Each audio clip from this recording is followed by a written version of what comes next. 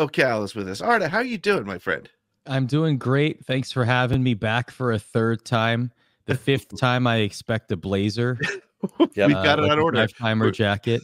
The last time, you're right, the last time I was here to make sure that shots were had. Now, Pete, I will pander to you. I'm wearing a Flyers Marvel gritty mashup shirt just I for love you. it. I appreciate that. Totally not the right show on this side, but totally the right for the host on this side. So Well, Great. totally works. I still, to this day, can't believe that Philadelphia has embraced gritty. I really thought we were just going to rip them apart. I really did.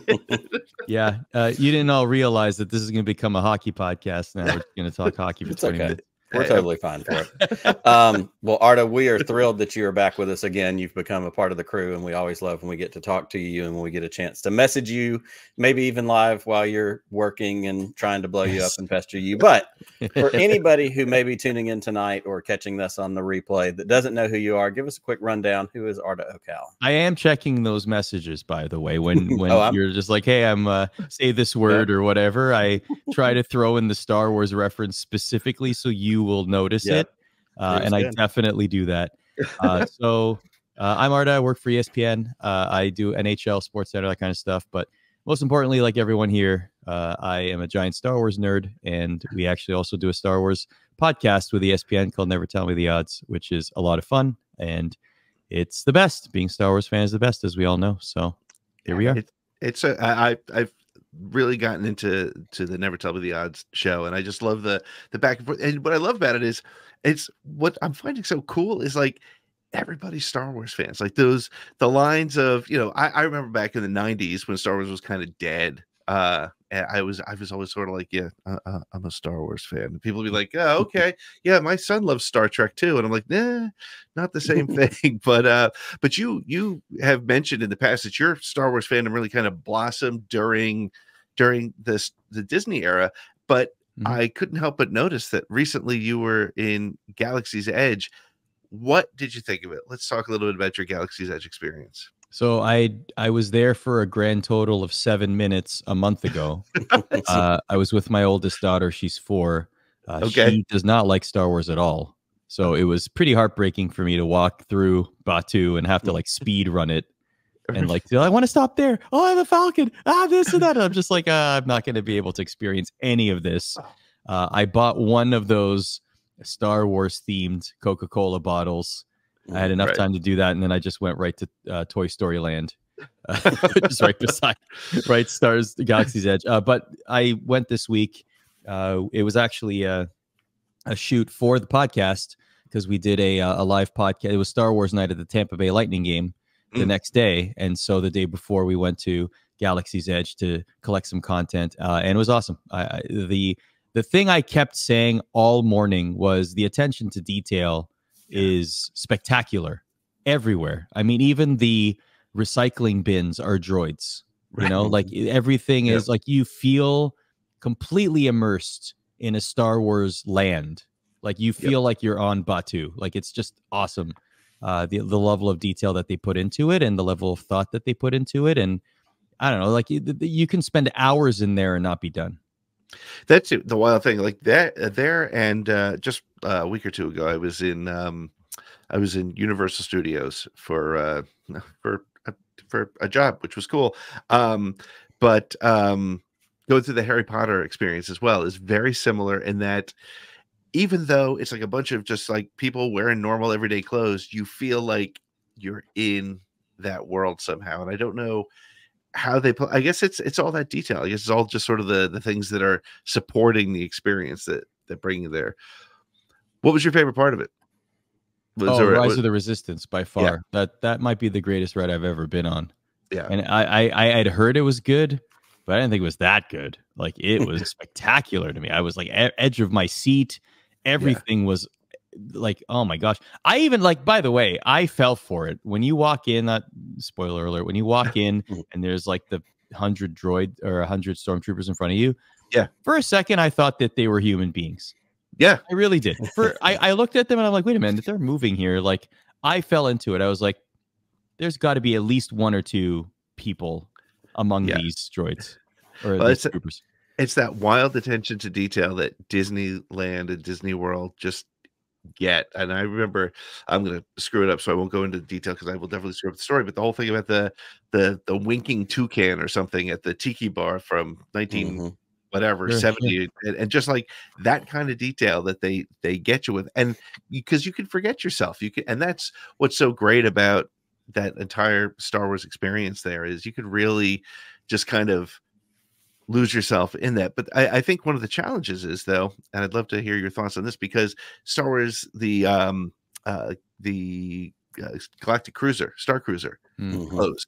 And I think that was an experience that may have been a step too far for the average fan. Like I think like the average fan can walk through Batuu and just, and then from there, like you said, go over to, Toy Story Land or whatever.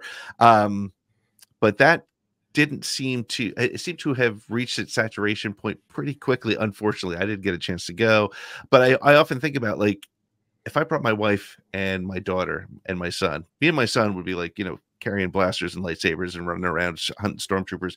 My wife and daughter would be like, this is kind of nerdy. So like, where do you think, and now apparently there's been some permits pulled, so they're doing some work on that. What would you like to see as a Star Wars hotel experience in Disney for you and your family? I mean, I couldn't have afforded the Galactic Star, like the Galactic Star Cruiser experience sounded awesome. Right. Like you're completely immersed in a Star Wars world from morning to night, and you're there for a couple days. It was prohibitive for me, like as a price point. I completely understand that. Yep. I would love to, but if you told me there was a Star Wars hotel as part of an offering, like, in the same vein as All-Star Sports Resort or, all the other hotels at Disney, I'd be down for that. I would love a Star Wars themed hotel, even if it was, hey, here's a memorabilia wing, or there's some Jedi walking around and stormtroopers are escorting you to your room. Like, I will say this, the other thing that I thought was really impressive about Galaxy's Edge was the show, like, the Kylo Rens and the stormtroopers, like, they're really good. Like they really get into the moment, and they're really like very present, and they're doing a great job. But also the actors or the people that are working on the rides, the members of the Empire, or even Smuggler's Run, like those people are terrific. Yeah, like they really seem like they're enjoying it, and they're like, they got jokes. Like, it's very well done. Yeah. I was standing in line to buy Ahsoka lightsabers last time I was there. And I make it sound like I'm there all the time. I've been there 3 times over the last 4 years. In the last week. I've been there. Yeah, I just got back. But even the people in line are like, bright suns, and they're playing the game. And it's funny to watch people try to get them to break. And the good ones are just like, oh, no, I'm not familiar with your world or whatever. It's pretty cool. So, I love it. Well, and you talked about, you guys were there, you collected some content, and you've shared, some clips out on your Twitter feed. I don't know if it's from the show or from one of either Clinton or Ryan. Somebody shared some, clips out of you guys with Rise of Resistance, in the Falcon, all that kind of stuff. And something that stood out to me, and I would be this way, I haven't been yet, but I will be this way when I go, which was in all 3 of your faces, it was a childlike wonder and joy, which I think truly does speak to the detail that Disney and Imagineering puts into this kind of stuff. But also just that thing, like, we all grew up or came to Star Wars going, oh, I want to live there, I want to do that. And you get to, and I think that's really special. And it was to me, it was very noticeable in all 3 of you guys, just in those few clips that you shared, building a lightsaber, going through those rides. It was neat to see that. Did it feel childlike, I guess? 100%. We felt completely immersed. We were overjoyed. I told them, Clinton Yates and Ryan McGee are the 2 others that I do the podcast with. We're literally like we're at 3 completely different corners of ESPN coming together because of our love for Star Wars. Right. And it's the best. Like, we've become great friends through our love of Star Wars and the passion, and basically nerding out about it on every episode that we do. Right. So cool. Like, discovering that intersection between sports and Star Wars, which is a lot of fun. When we were there, like I told them repeatedly that my cup was full, like, half an hour after we got there, and it's just continuously overflowing for these several hours after. Like, it's just, it was just one of the best career experiences, no doubt.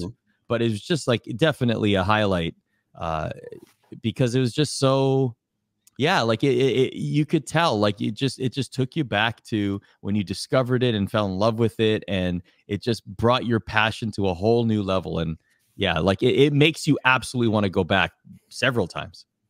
I believe it. Well, there's such an escapism in it. Obviously, you know, you're escaping from a work day. You're able to escape into this fantasy world. And I want to use that as a little bit of a transition here. Also, speaking about escapism, you did something recently that I just ate up every bite of, which is you have a TED Talk that just dropped last week or the week before. And I watched it as soon as I saw that it was out because I was like, hey, I know that guy. I want to hear what he has to say. And it spoke directly to me. And I messaged you about it after the fact and just was like, I could have written this. Like, I feel this exact same way. Tell us about that experience. Tell us about the talk. Give us a little, you know, what it's about. Tell us about Arda, the TED Talk expert now. And you were the first to message me, actually. I want to make that clear. No, you were the very first person when it finally posted. You posted months after the fact, and it was like, yeah, you were the very first person when that video got posted. So I appreciate that. Well, it's that good. I really loved it. Well, for Star Wars fans, the final third of the talk is all about Star Wars. And I basically like, I don't want to spoil it too much because I'd love for you guys to watch. Go check it out. Watching, but basically I do a deep dive on Star Wars and how I find inspiration through watching Star Wars in ways that you may not necessarily consider. And I use Grand Admiral Thrawn as like the sort of centerpiece of that. It'll make sense if you happen to check it out. But for Star Wars fans, I think you'll enjoy it. There's a couple of the standard Star Wars jokes in there that we love to hear. But yeah, no, I appreciate that because I'll say this, like, people ask, like, what was the toughest part of doing the TED Talk? Honestly, it wasn't difficult to be up in front of a bunch of people talking. Especially in my line of work, it was memorizing a 20-minute speech. That was the toughest part because I can ad-lib something for half an hour. I can read a prompter for half an hour. That's no problem.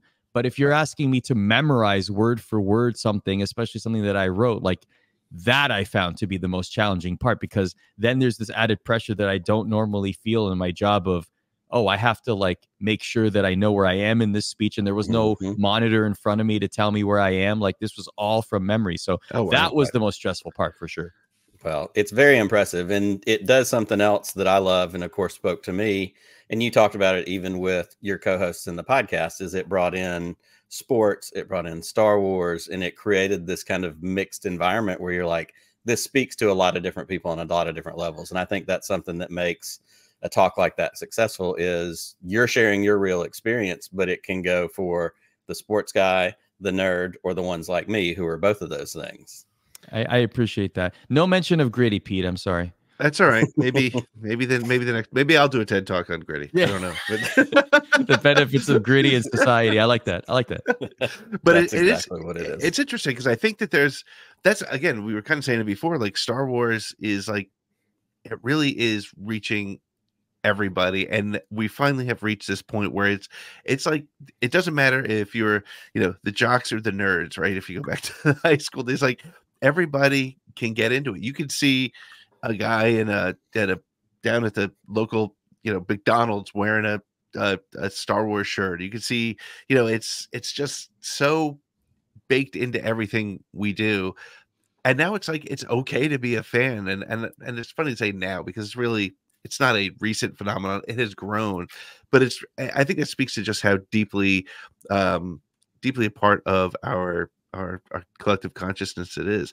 But speaking of collective consciousness and things, this is me and Nick say it all the time, it's an embarrassment of riches, all the Star Wars coming out, right? We got Acolyte coming next, we've got Tales of the Jedi, we've got for your daughter who doesn't think Star Wars is cool, she can watch The Young Jedi.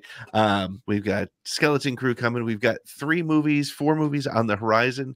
What if you could pick one of the things that we know is coming and just watch it tomorrow and be have it ready for you? What are you picking to watch and why? To your point about Young Jedi Adventures, we have a 1-year-old as well, and I was like, you know what? And I decided this today. I was like, you know what? I'm just going to have her watch Young Jedi Adventures just so I could start her as early as possible. And it kind of worked a little bit on the 4-year-old too, because it's almost like, oh, wait a minute. Younger one is just sort of watching it. So maybe I'll finally watch it. So like, I think we're almost there, boys. We're almost there. So close. Like I can see the inflection point. Like I could just see it. And I'm like, oh, unlimited power. Yeah. It's like Bluey for nerds. That's what we're talking about. Bluey for nerds. Yes, that's how I should say it. Bluey for nerds. Yeah. Come on. Oh man, there's a lot. Yeah, that's a good point. Well, I can't wait for. I mean, I'm a Thrawn guy. I can't wait for more Thrawn stuff. So Mandalorian Grogu. I hope Thrawn is like the centerpiece of that. As the on the bad guy side. So I hope that, I can't wait for that. Acolyte's gonna be interesting because like we don't get much live action High Republic. Like, isn't this the first one? So that's gonna be interesting, right? I will say, like, I've started to get into the Star Wars comics. Like I've started. I've been, I'd say about 4 or 5 months. And the one that I'm still like struggling to catch up is the High Republic era. And I've been told you got to read Light of the Jedi. Like that's the starting point. Like read that book and then you'll be good. I have not done that yet. And maybe that's why I'm still a little like, some of it's like just going over my head. Pete, we were texting about this the other day. Like it just kind of goes over my head a little bit.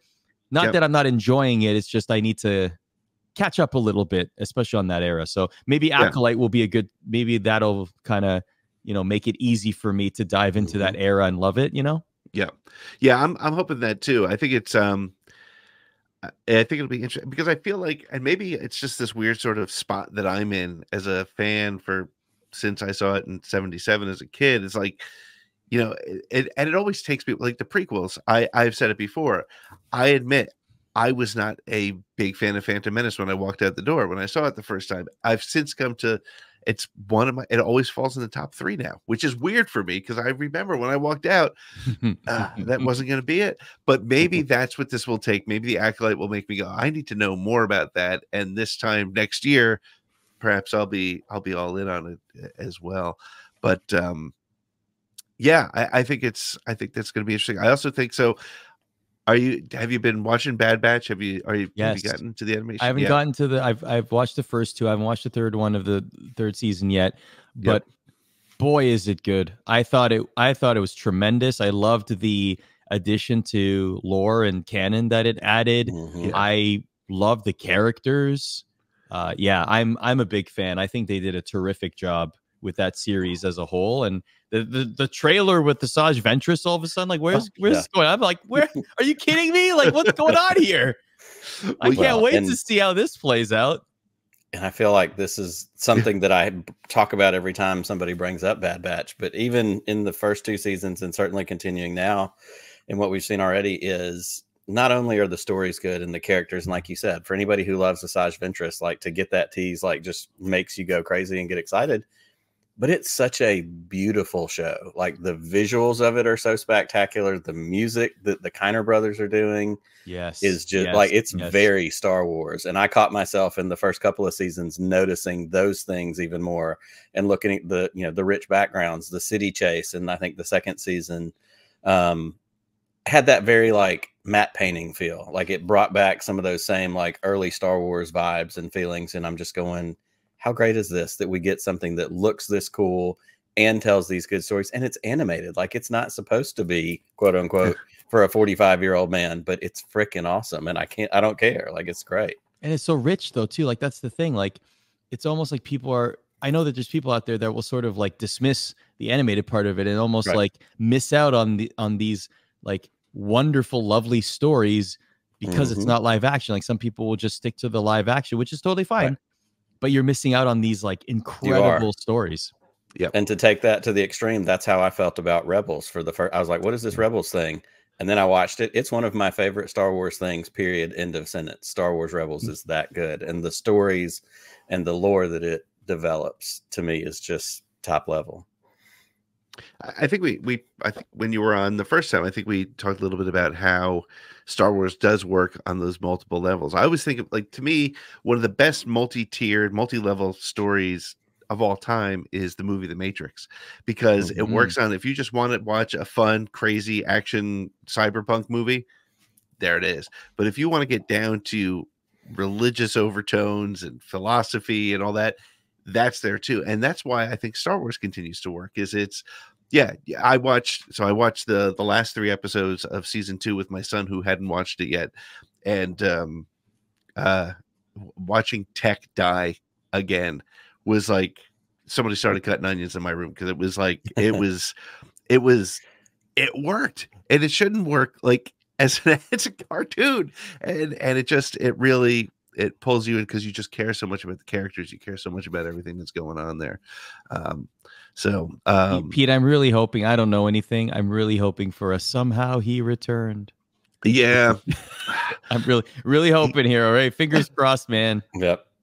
I don't know. They say no one's ever really gone. So, hey, look, they cut Darth Maul in half, and he came back as the baddest villain in the world. So, you know, I think what a comeback! What a comeback! He fell, man. Like, he was down that pit, and then all of a sudden he's even better than before. Yeah, I always say he legend. He came back as sort of the Joker of Star Wars. He's like all about chaos and just, it was great. By the way, I at Star Wars night at Emily Arena, where the Lightning play, Maul was the best by far. Like, the best cosplayer was Darth Maul, and like he was like perfect, like the horns, so cool. Everything.